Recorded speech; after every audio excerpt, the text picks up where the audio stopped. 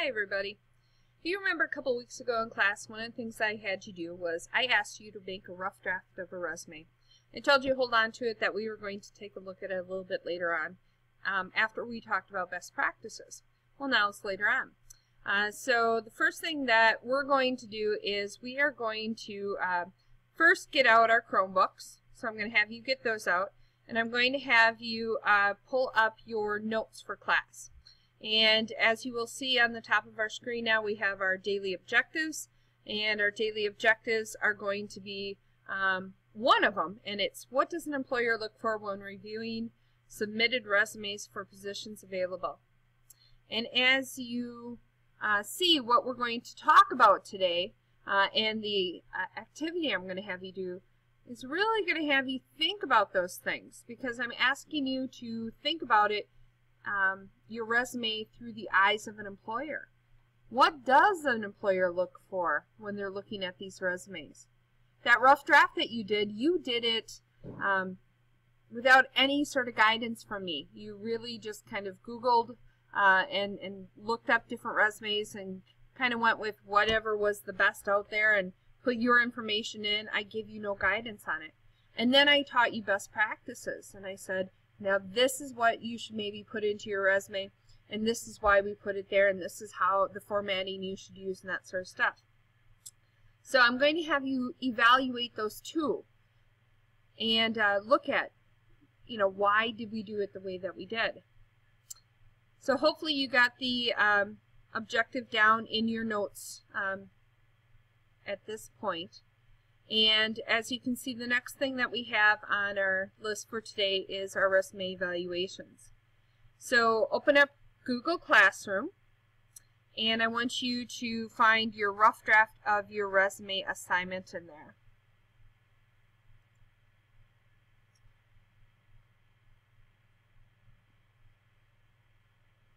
So if we go to Google Classroom, you will find in there, early on, you had to do the resume rough draft. So that's what I want you to open up, is your resume rough draft, and I want you to have it up on the screen. Your sub is going to be passing out for you this handout. And on this handout, you will find that it's two-sided. But they both look the same. And this side says resume rough draft, resume rubric rough draft versus final draft. And it's a rubric, and it's kind of laid out, and it says, okay, let's evaluate our resume on format and layout, style, content, grammar, vocabulary, mechanics. And then I have the rating going all the way from excellent down to poor. And I need you to really take some time and read through these different points as to why it's there. Then the next thing that I want you to do is I want you to either take a highlighter or a pen or pencil, it doesn't really matter to me which you use. And I want you to, on one side, I want you to mark or circle rough draft. And then on the other side, I want you to go ahead and mark or highlight final draft, okay? So do that on one side and then do, and then do the opposite on the other side. Make sure you put your name in the upper right-hand corner of the sheet. And then what I want you to do is, on one side of the handout, I want you to look at that rough draft, and I want you to evaluate it. 0 to 10, giving it a ranking for all of these. Put the score in this column here, add it up on the bottom, then flip the sheet over, and then do the same thing with your final draft, which is also in the Google Classroom. At least it should have been submitted through there. Do the same thing, look through it, give it a score, add it up, and put the score down here as well. When you get done doing that for both of them, I want you to go ahead and turn it into the basket on my desk. And then when you're done, I want you to come back to the video, okay?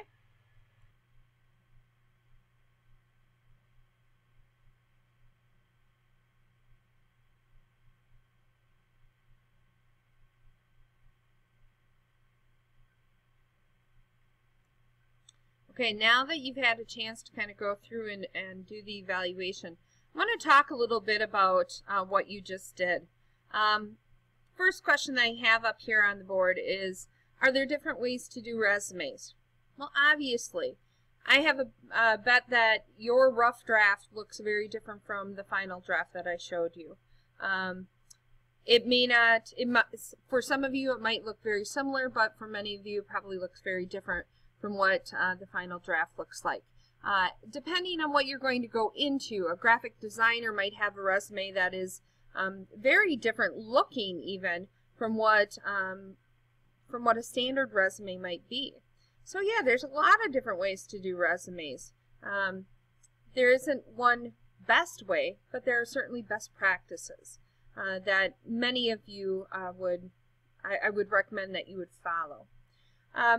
What would be some of the reasons for using a different resume format?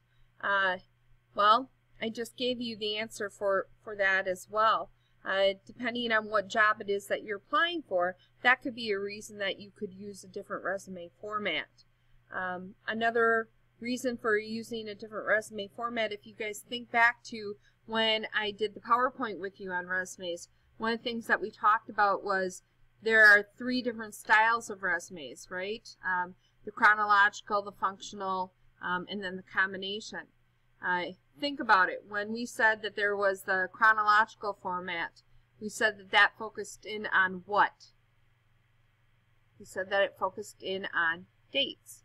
Well, if it focuses in on dates, that means that we've worked someplace for a long time. And so I might use a chronological format to show that I've worked someplace for a long time.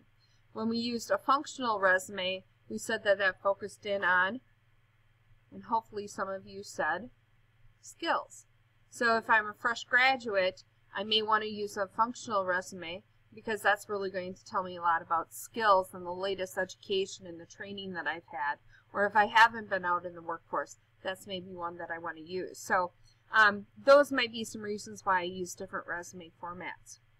What are some ways that we change resumes? And I have up here already, I kind of show you by putting schooling up towards the top of a resume. Mine, for example, schooling is very important in my line of work, and so I changed even though I use the combination resume format, I put schooling up before my work experience because in my line of work, I have to have a certain degree in order to do the job. So that's how you can change a resume, by putting that up, the location of where you put things in there.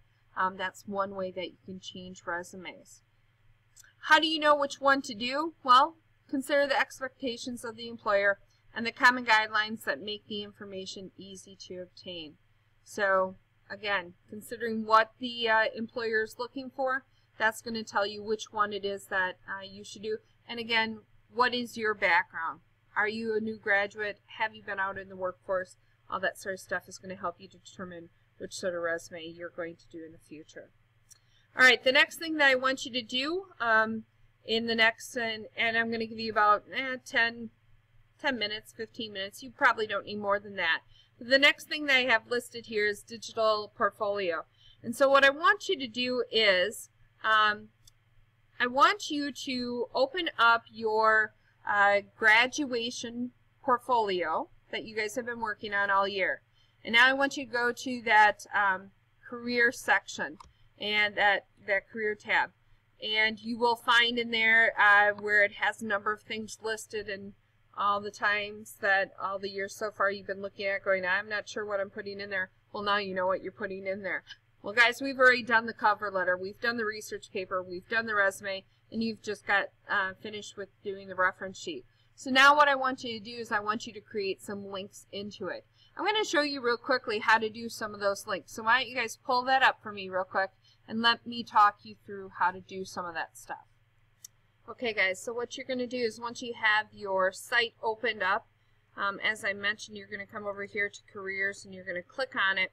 You're going to bring this one up and you're going to find that in here you have cover letter, resume, reference sheet, career research paper. Down here we have a couple others like artifacts. Now down here you can add things like we're going to be doing an interview. You can put your interview documentation down here. You can be putting other things like the airless application, which I have graded and in the graded paper basket that you can pick up. or anything else that is related at all to careers. You can put in the bottom part here. So, but let me show you how you're going to do some of the links to this. So we have this where I'm going to start doing some editing. And so I'm going to highlight some of these things. So I'm going to pick my resume and I'm going to highlight it. And once I have it highlighted, I am going to go up to this screen, or go up to the menu bar up here. And the link button should be here. If it's not here, I can also go up to Insert, and the link button should appear for me here.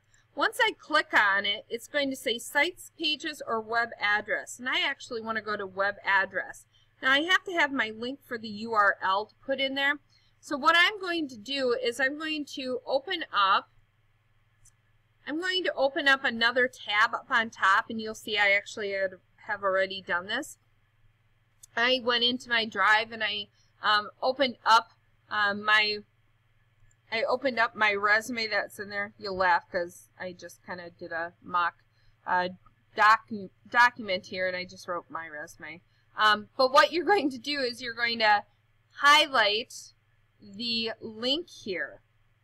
And that link is what's going to go in. However, I want to remind you, because people are always forgetting to do this, you have to change the share settings here. So first go to your share settings, and we have to go into Advanced. Now, we want it so that anyone with this link can view it. So we have to go up to Change and click on anyone with the link. And let me bring this down so you can see it. And now, once I select anyone with the link, we want to allow them to view. We don't want them to edit, guys, because this is yours. We just want them to view and say Save. It actually is going to give me the link here, so I can just simply copy this link and then just say Done.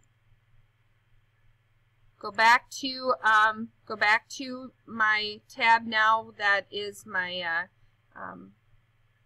portfolio, and put the link in there, which is not that, obviously. Sorry.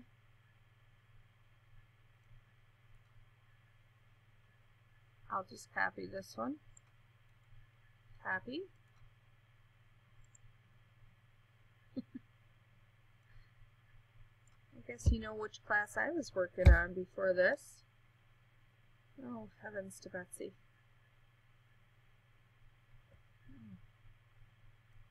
Alright, well, you get the idea. You're going to end up you get the idea. You're going to end up pasting the link in there, and then you would say okay, and that's going to hyperlink this, okay, and then you would say Save. And that's how you're going to create your link for each of these things. You'll do the same thing with your reference sheet and the same thing with your research paper. You just simply have to have the links open up here, go in, change your share settings. Once you have the share settings changed, copy those links and put them in.